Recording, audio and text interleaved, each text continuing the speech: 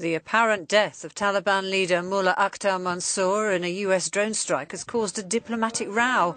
Pakistan has accused the United States of violating its airspace by targeting Mansour's vehicle in southwest Pakistan near the Afghan border.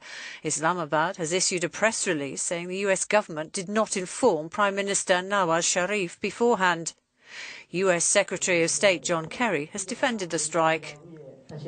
We have had long-standing conversations with Pakistan and Afghanistan about this objective with respect to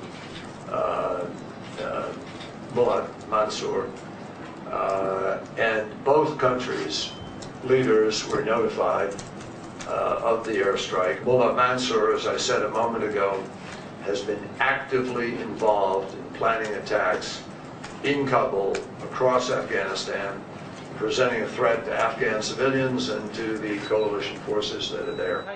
A taxi driver is also thought to have been killed in the strike. So far, only the Kabul government has confirmed Mansour's death. However, Taliban sources claim possible successors are being discussed by its leadership council.